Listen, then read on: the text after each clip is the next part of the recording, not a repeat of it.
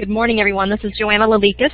I work with Cooperative Extension in coordinating the Local Foods Flagship Program. I wanted to thank you for attending this webinar today with Becky Bowen, Basic Legal Structures for Local Food Value Chain Businesses.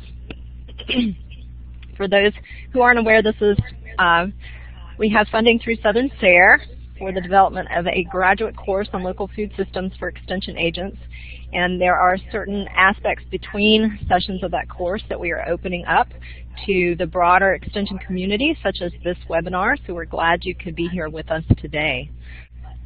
So with that, I'd like to introduce Becky Bowen. She is the Program Manager for Cultivate NC with the CRD program with Cooperative Extension at NC State.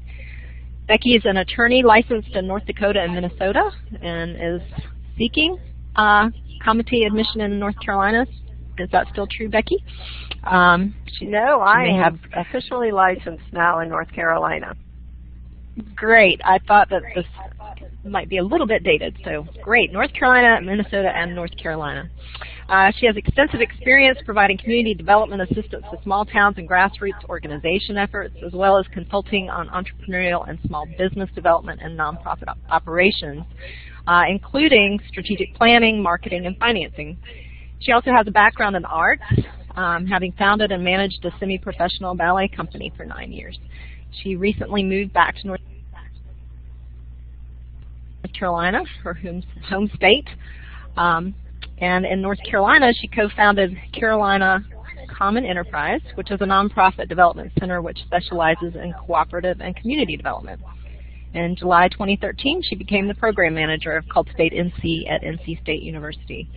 So Becky, with that, thank you for being here with us today to share your knowledge on basic legal structures. I'll hand it over to you. Great. Thank you, Joanna, and welcome everyone. You know, I thought that when I moved to North Carolina, I would get away from having to teach on very dry topics concerning the law, but it seems to follow me wherever I go. So I'm going to attempt with this presentation to make it as entertaining as possible. So I hope you enjoy some of the images that I've included to illustrate various points. So I'd like to begin with this graphic that most of you should already be familiar with. And looking at this picture of the food system, you can see a number of business development opportunities. If, for example, you start with the food production element, you're talking about a farm or a ranch, which can range in size from as small as a few acres to thousands of acres. And this farm could be operated either by a family or by a company that employs hundreds of workers. Going on to the distribution and aggregation element, we're talking about a CSA or a small food hub to a national company like Cisco Foods. And moving on to the food processing element, it can vary from a small licensed kitchen for homemade jams and jellies, or it could go as big as a factory with automated equipment filling millions of bottles of hot sauce. So I could go on and on about the various job creation and business creation opportunities within the food system, but I think you get my drift. Regional food systems have the ability to generate a multitude of new businesses.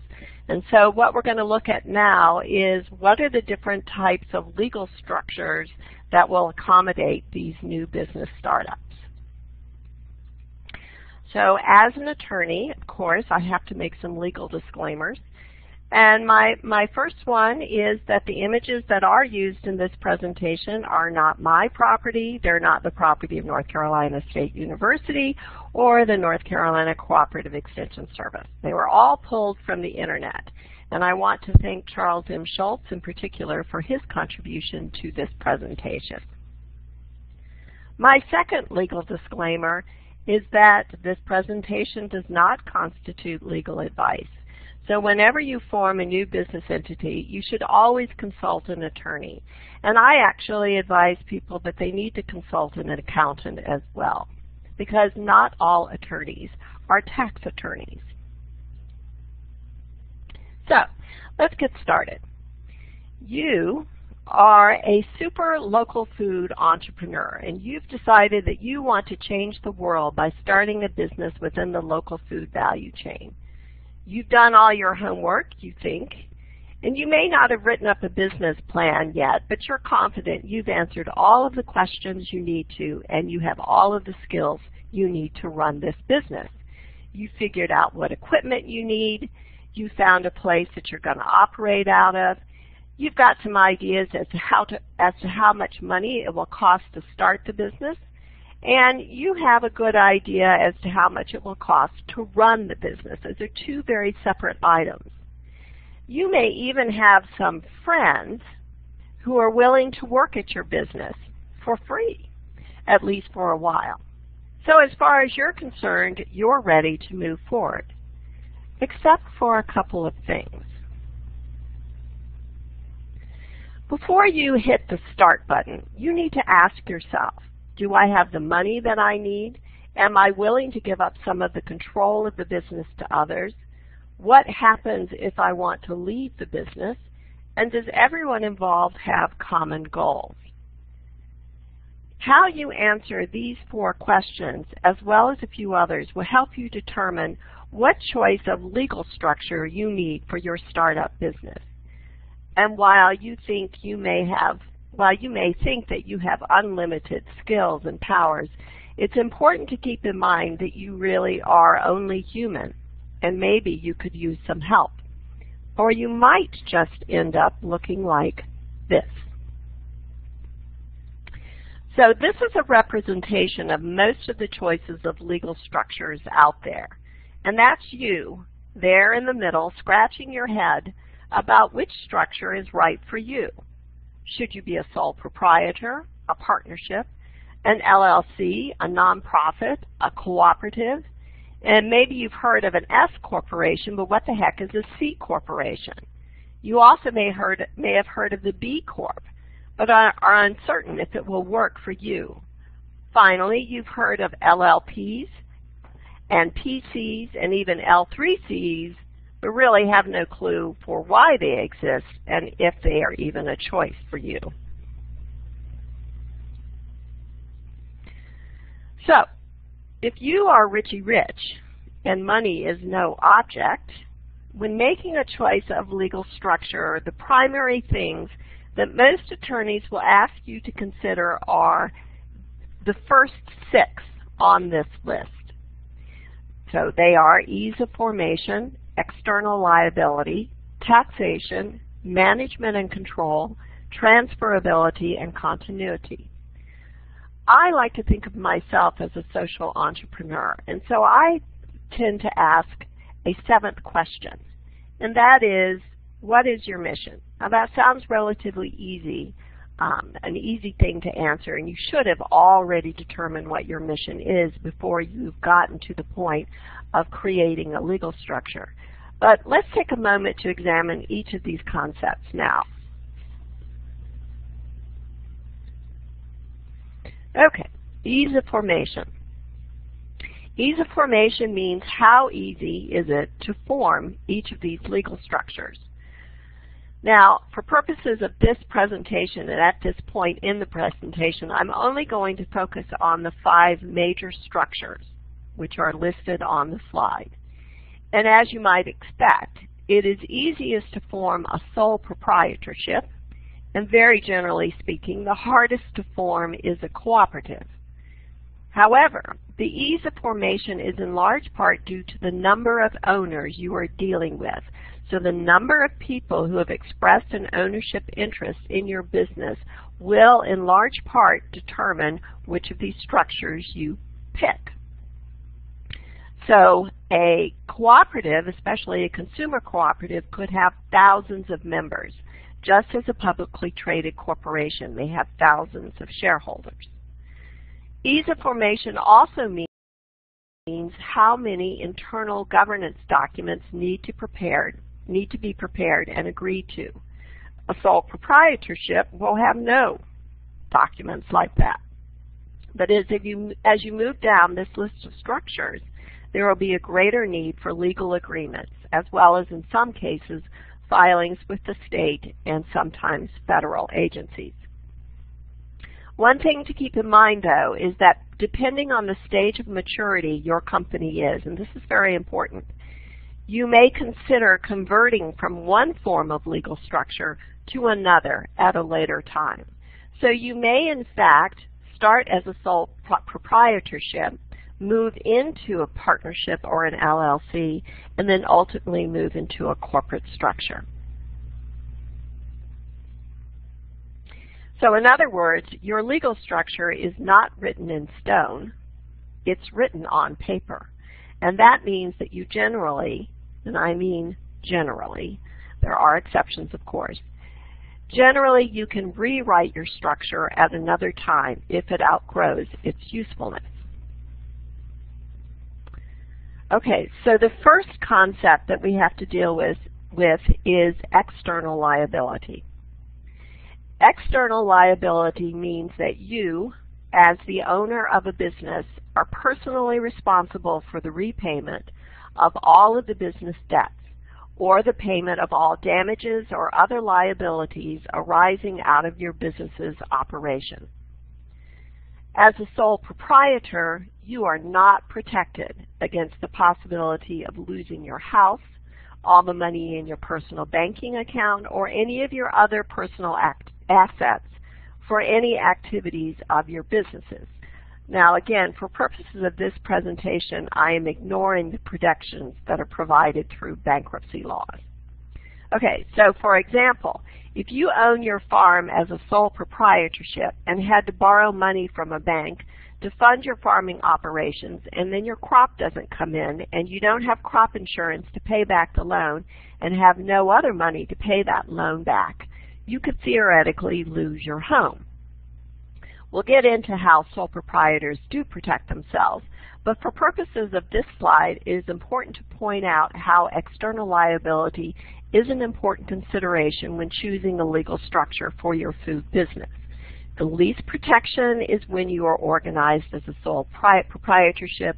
The greatest protection is when you're organized as an LLC, corporation, or cooperative.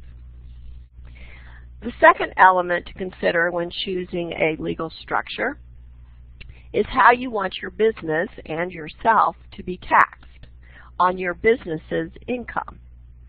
A sole proprietorship, partnership, and the S Corp have what is called pass-through taxation. That means that the business itself is not taxed as a separate legal entity. All business profits are passed through to you according to your ownership interests and taxed at your individual rate. The LLC and the cooperative allow for their owners to elect pass-through taxation. The for-profit C Corp is taxed at the corporate level on its profits, and its shareholders are then taxed on the amount of their dividends. This is what is known as double taxation. So a dollar earned by the corporation is taxed at the corporate level, and then again when that dollar is passed through to the shareholders as a dividend, it is taxed again. So that dollar is taxed twice. The nonprofit corporation, if it is a 501A exempt organization, will not pay taxes on its revenue, which is generally grants and donations, but it may be taxed on its unrelated business income, which is that income that is generated through activities not directly associated with its social mission. The fourth element to consider when choosing a legal structure is how much control you as an owner want to have over your business's operations. Obviously, with the sole proprietorship, you as the owner will have the most decision-making authority of all of the basic legal structures. In a partnership, you will share that management responsibility with your partners. Although when we get to the partnership slide, you will see that not all partnerships are alike. In an LLC, your operating agreement will designate the managing members. In a cooperative, the members will elect a board of directors to hire managing staff. And in a corporation, the shareholders will similarly elect a board of directors to hire a managing staff. I actually ranked the cooperative higher than the corporation in terms of owner management and control, because in a cooperative, every member is treated equally and holds no more than one share of stock, whereas in a corporation, not every shareholder is equal. Whoever owns the most shares in a corporation has the most ability to control decision-making. So in a corporation, money rules. The fifth element of choosing a legal structure is this concept of transferability. Now, what that means is how easy is it to transfer an ownership interest and get out of the business. So speaking in very general terms, the corporation, and in particular the publicly traded C corporation, is the structure by which ownership interest can be relatively quickly sold or otherwise transferred. As companies grow, they require more capital, and the corporate structure accommodates quick infusions of capital through stock offerings and splits. As we move through the other structures, the ability to quickly raise capital by selling ownership interest becomes less efficient, or maybe a better way to say it is more intimate. The publicly traded corporate model has the stock market as a global vehicle for buying and selling stock to literally everyone and anyone. A cooperative, on the other hand, can only sell ownership interests to its members, and a similar arrangement is typical in a partnership and an LLC. Finally, transferring an interest in a sole proprietorship means selling the entire business, lock, stock, and barrel. That means that a buyer may be more difficult to find because you are selling off a business rather than just a share or other ownership interest. The next element, which I believe we're on the sixth element of determining what your legal structure to be, is this concept of continuity. Continuity refers to the ability of a business to exist for an unlimited period of time. So corporations, cooperatives, and now in some states, LLCs, can state in their articles or organizing documents that they have perpetual existence. Because of their more intimate nature, partnerships and sole proprietorships do not exist in perpetuity. Partnerships typically have buy-sell provisions in their partnership agreement which specifies what happens upon a partner's death or departure. The sole proprietor, on the other hand, must take the continuation of his business into consideration through succession and estate planning. Okay, so now we're getting to the seventh element, which is something that I really focus on when advising clients. So that is mission. And most educational materials that you read do not list the identification of mission as one of the basic elements of determining a business's legal structure.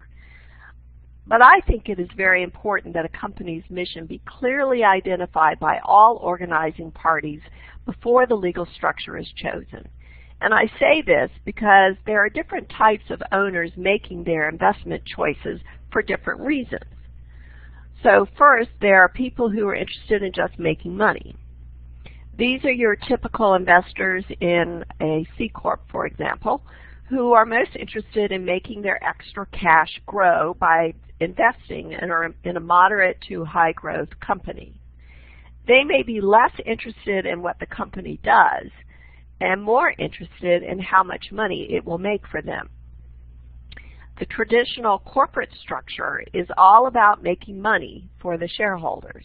In fact, if it doesn't make money for them, it runs the risk of having some very unhappy shareholders either selling their shares and thus devaluating the business, or at worst, initiating a shareholder derivative lawsuit. The second type of investor are those people who are interested in filling an individual need that the market economy is not meeting.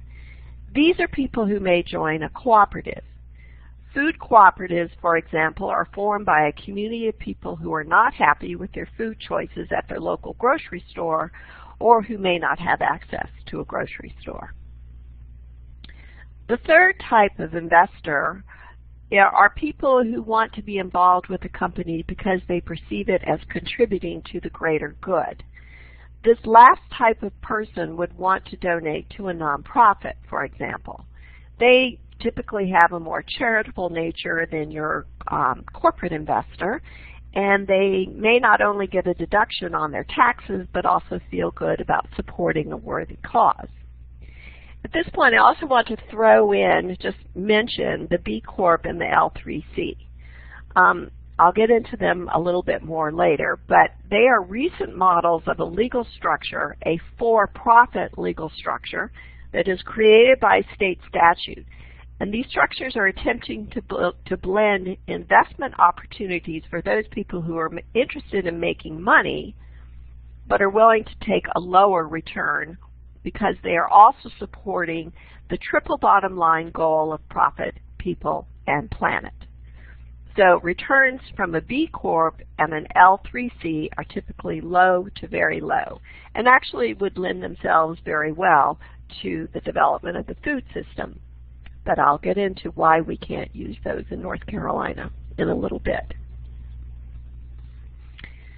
Okay, so now that we've gone through all of the questions that need to be answered before choosing your legal structure, let's get down to the real question that confronts all super local food entrepreneurs, and that is money. How much is needed and where will it come from? It's unfortunate that money is such a big factor in getting things done in this world, but it is. And the funny thing is that when I provide advice on developing business structures, I often tell my clients not to worry about the money. I tell them to focus first on a feasibility study, then on a business plan, and if you have both of those things right, the money will in many cases follow. And I truly believe that. That advice, however, is especially good if you are Richie Rich and you have money. But let's face it, you are not Richie Rich. You, the extension agent, actually look a little bit more like Pigpen, especially in your frazzled state of mind about how you're going to get a local food business venture off the ground. And as an extension agent, you need to walk a straight and narrow line, as many of you may have heard in yesterday's presentation, with respect to your participation in this food-related venture. So coming from Extension, a service organization with an educational mission, you may think that a nonprofit venture is the best way to go. There are, after all, a lot of great government grants and foundations out there just dying to give you some money to help you develop your local food system, right? Well, let's look at those nonprofit corporations.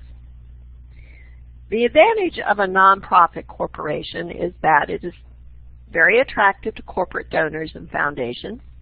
It's great for bootstrapping, which all of us are doing when we're starting up a business from scratch. It may be tax exempt. Most likely, in order for it to get grants, it will need to be tax exempt. And it may or may not be member based. The disadvantages of nonprofit corporation is that any profits that it may enjoy are not distributed to owners because nonprofit corporations are not owned by any individual or corporate interest. These profits have to be reinvested in whatever the nonprofit's social mission is. And upon dissolution of a nonprofit, all assets must be transferred to another nonprofit. The other risk is you may risk losing your exempt status due to excessive unrelated business income. Keep in mind that nonprofits have a social, not a commercial, mission. They must be established for charitable, public, or religious purposes or for mutual benefit. Mutual benefit doesn't necessarily mean just the benefit of its members. Rather, there needs to be a service or benefit to the public. Selling fruits and vegetables to the public, then taking that sales revenue to serve a social mission like feeding the hungry would be an example of a nonprofit mission. Selling fruits and vegetables to the public, then taking the sales revenue and distributing it back to the producers is not a social mission. And if that is all the nonprofit is doing, it may get in trouble with the IRS and lose its nonprofit classification. The other big concern with choosing nonprofit status is, and this is really the practical concern, is your grant sources may dry up or lose their leads, as the slide above illustrates.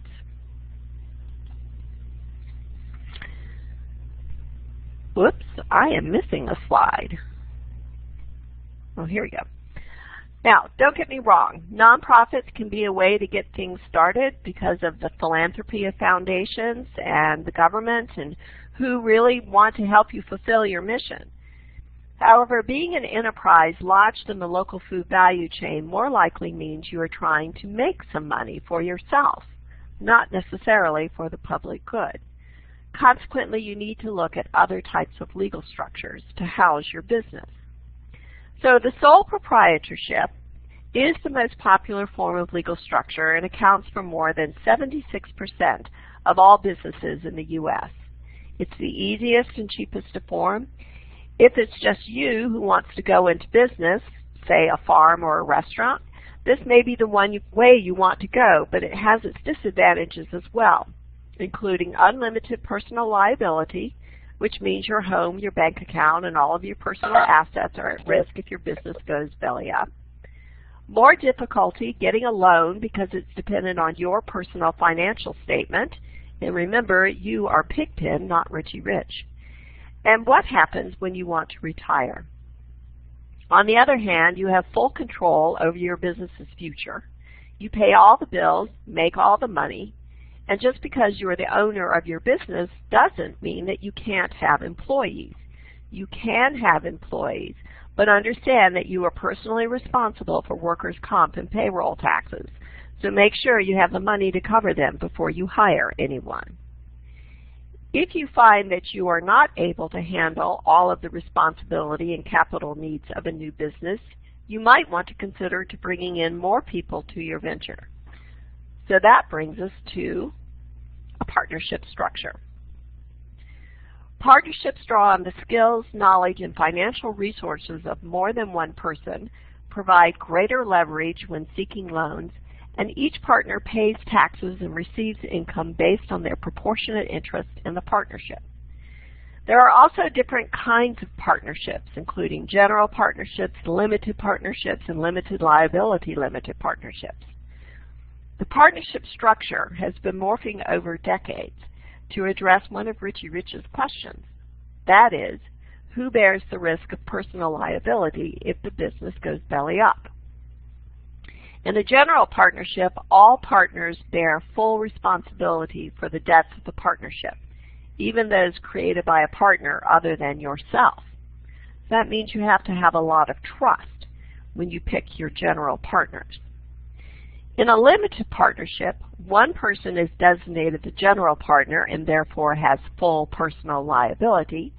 He will bear all of the risk of running that business, meaning he could lose his house, while the limited partners are only responsible up to the amount of their investment. So the partnership structure may be ideal for smaller ventures with only a few people, but again, there are some disadvantages. Partnership agreements must be carefully crafted so the partnership doesn't dissolve upon the death of a partner or when he leaves the business.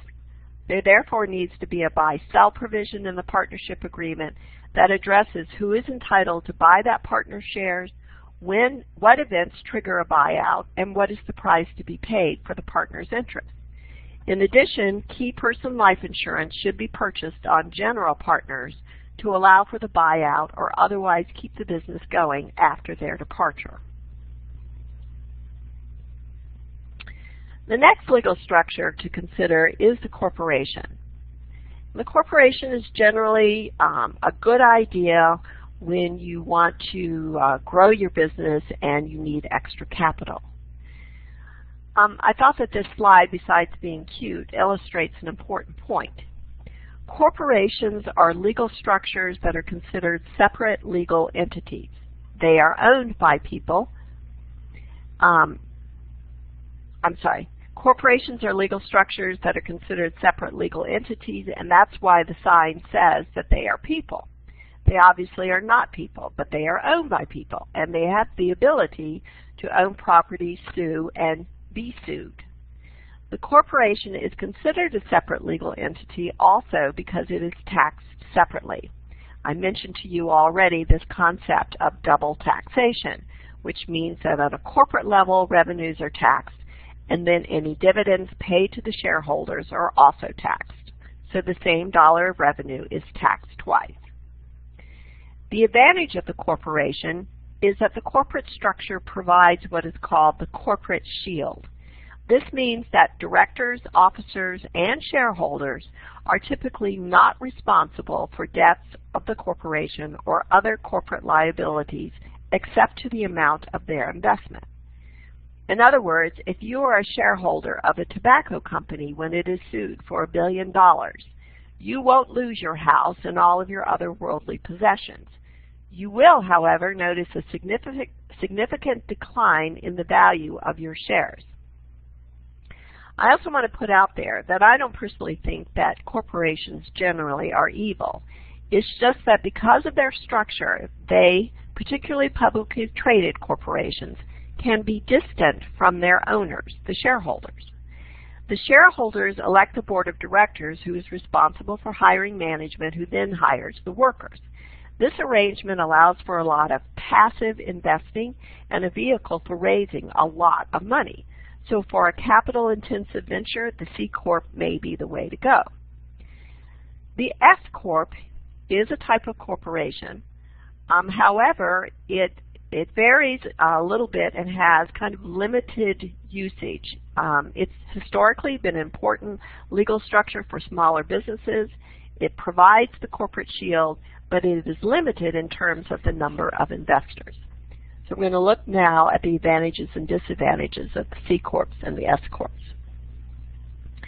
So the C Corp, the advantages are limited liability for owners, the shareholders, the ability to raise major capital through the sale of stock, and easy transferability of ownership interest through the sale of shares.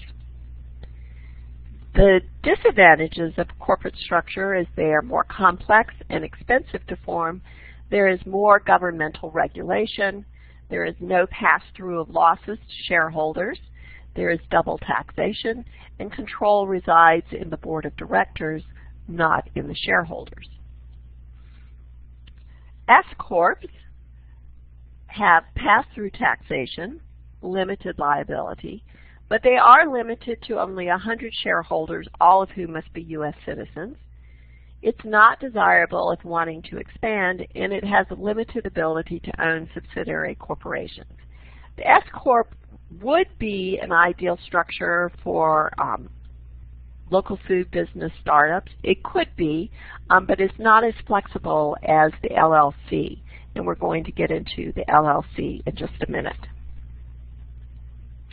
When I made this presentation at the end of March, I gave a very abbreviated preview of this presentation, and Joanna asked me about the B Corp. So I'm going to tell you what the B Corp is, but I'm also pointing out that it is not a structure that is currently available in North Carolina. In fact, it has been proposed twice and defeated twice in the General Assembly. So a B Corp is a benefit corporation, which is a type of for-profit corporation. It has passed in 28 states, but it has been unsuccessful in North Carolina. It is a for-profit venture which seeks to achieve a triple bottom line with its positive impact on society and the environment in addition to profit. B Corps differ from traditional C Corps and S Corps in purpose, accountability, and transparency. But it is the same with respect to taxation, so it is taxed twice. There are B Corps operating in other states. Many of them have what is called the B Lab certification, which is kind of like a LEED certification for triple bottom line enterprises. A benefit or a B corporation's directors and officers operate the business with the same authority as in a traditional C Corp, but they are required to consider the impact of their decisions not only on shareholders, but also on society and the environment. In a traditional corporation, shareholders judge the company's financial performance. With a B Corp, shareholders judge performance based on how a corporation's goals benefit society and the environment. So it sounds like a really good model for food system development, but again, it's not allowed in North Carolina.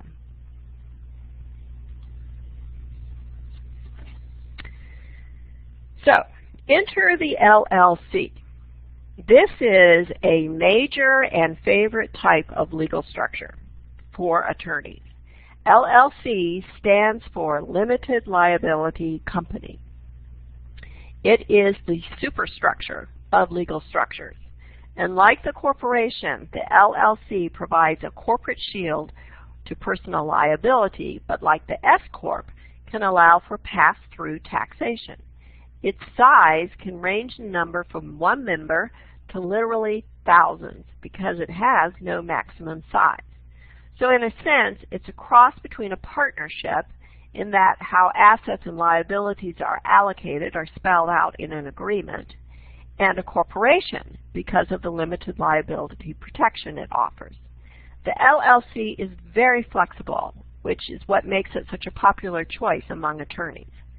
However, it doesn't lend itself particularly well to investments from a large number of people, despite the fact that membership is unlimited, because of the requirement that members also have the right to manage the LLC. It also has relatively expensive formation requirements and requires the preparation of an operating agreement where rights and duties are spelled out for its members. So it's a lawyer-intensive structure.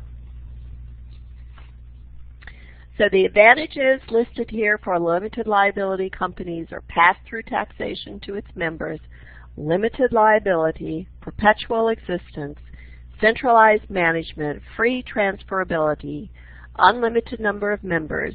It may own subsidiary corporations, and it may have multiple classes of stock. The disadvantages: it may be more expensive to form. It is not considered a separate entity. Members must file quarterly estimated taxes, and this is always a risk with legal structures that have multiple members. You may be required to register it with the Securities and Exchange Commission if the members don't manage it. So typically with LLCs, you see a rather small number of members, so that you don't have to register it with the Securities and Exchange Commission, which is a very expensive and legal intense process. The final disadvantage to a limited liability company, which will be a similar disadvantage for a cooperative, is that consensus may be difficult. Okay, I'm going to take just a minute to talk about the L3C and this concept of fourth sector enterprises. So the L3C stands for the Low Profit Limited Liability Company. This was an option in North Carolina until last year when it was repealed. The L3C was an LLC with that triple bottom line twist that the B Corporation addresses. It was hoped that the L3C could become an investment vehicle for program-related investments of private foundations. Typically, a private foundation gives grants to nonprofits, but what the L3C was attempting to do is create a vehicle for private foundations to actually make low-return investments. So not a charitable investment, but an actual investment with a small return.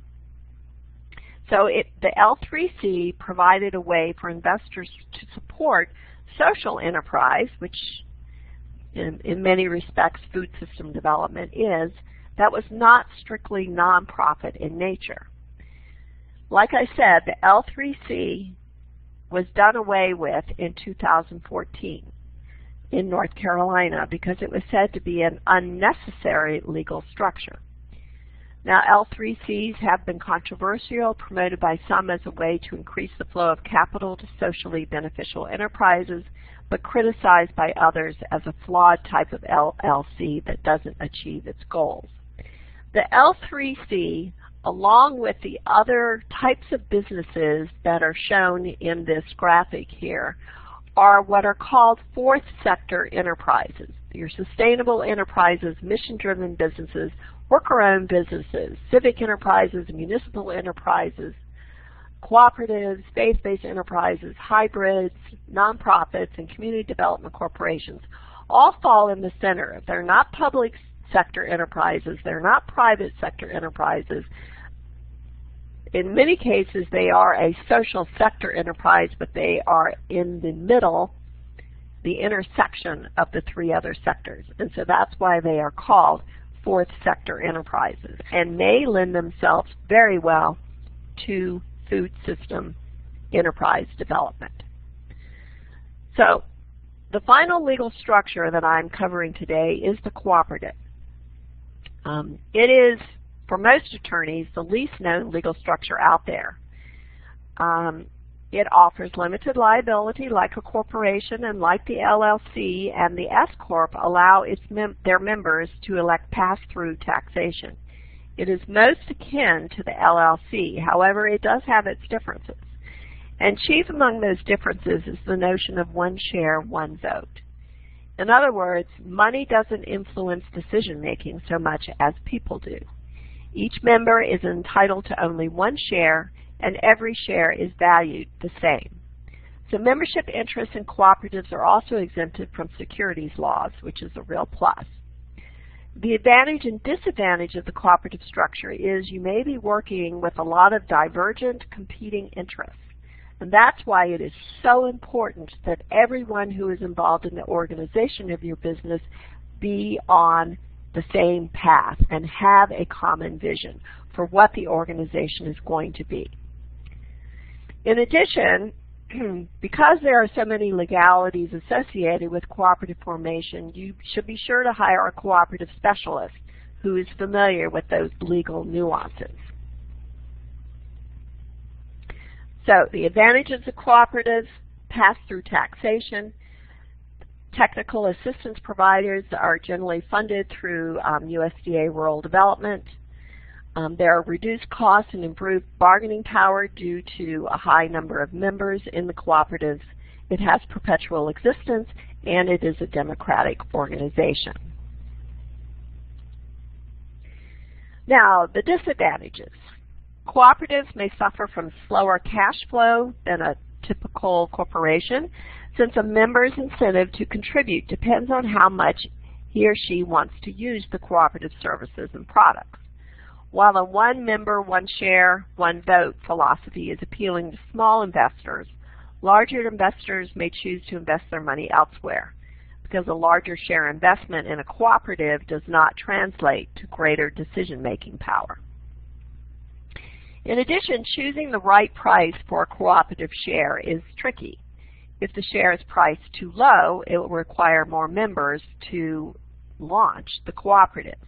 If it is priced too high, it may result in not serving the needs of its community. So in order for a cooperative to be successful, it must be true to its community needs. Finally, if members do not fully participate and perform their duties, many cooperatives have a mandatory labor requirement, then the business cannot operate at full capacity. Now, we don't have time to look at this webinar, but I really encourage all of you to take an hour and a half. It is a good hour and a half, but this is a fabulous webinar called The Role of Cooperatives in Local Food System Development. It's the best webinar I have ever seen on how excellent a legal structure of the cooperative is throughout the food system, from producer co-ops to worker co-ops to consumer-owned co-ops providing the market for food businesses, to a multi-stakeholder hybrid cooperative that combines the producer, the worker, and the consumer all into one business. This webinar has a lot of evidence showing that the cooperative is the most viable legal structure for food hubs. This has been shown in a study that covers the entire country. So I really encourage you to take a look at this webinar.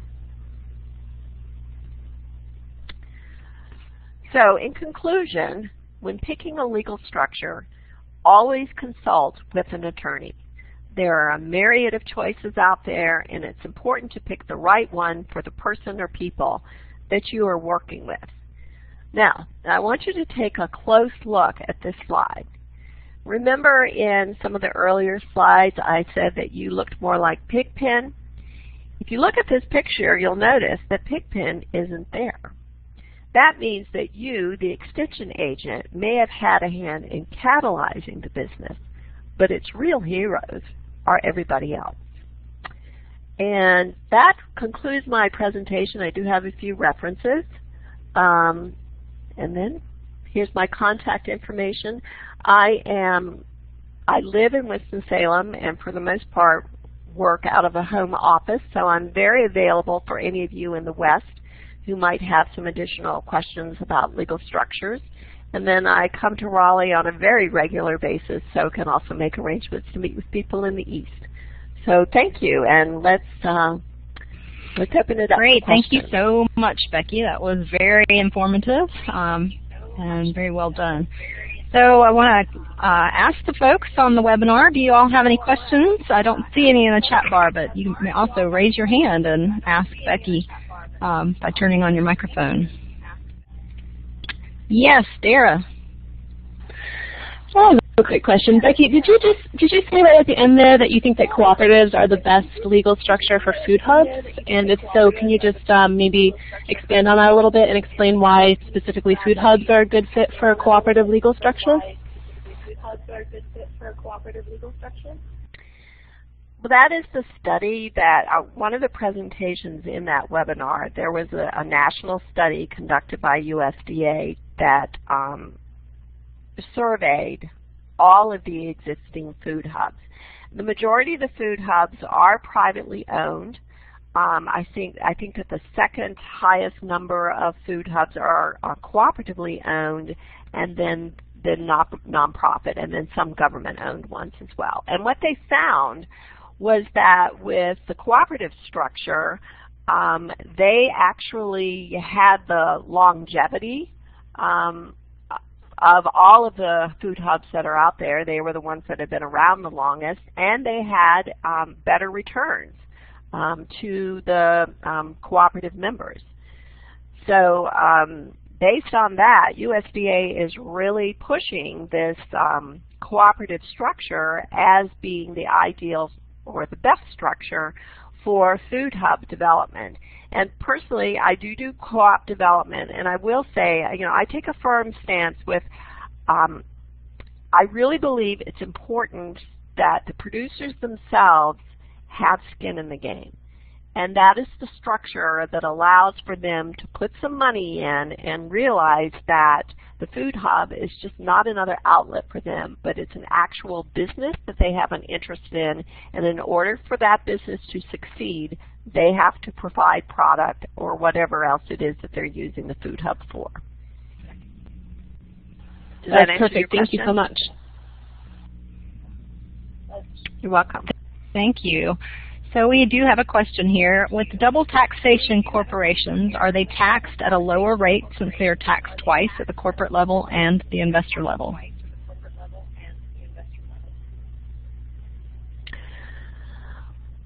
Well, the investor level, how much they are taxed will depend on, what their income is. The corporate level, there is a corporate tax rate, and that will vary from state to state, and then, of course, there is a federal corporate tax rate. That could be why that corporations are taxed at a lower amount. than individual taxes, but I haven't gotten into the reasoning why. I just know that it is. They are taxed, that dollar is taxed twice. Great, thanks. Thanks for that question, Deborah. Other folks, any questions? Feel free to type in the chat bar or raise your hand. While we're waiting, Becky, I thought I would ask, with your comments about the importance of mission and how that's important to define before choosing a business legal structure, if you could bullet point kind of 2 or 3 reasons for that, how would you summarize that?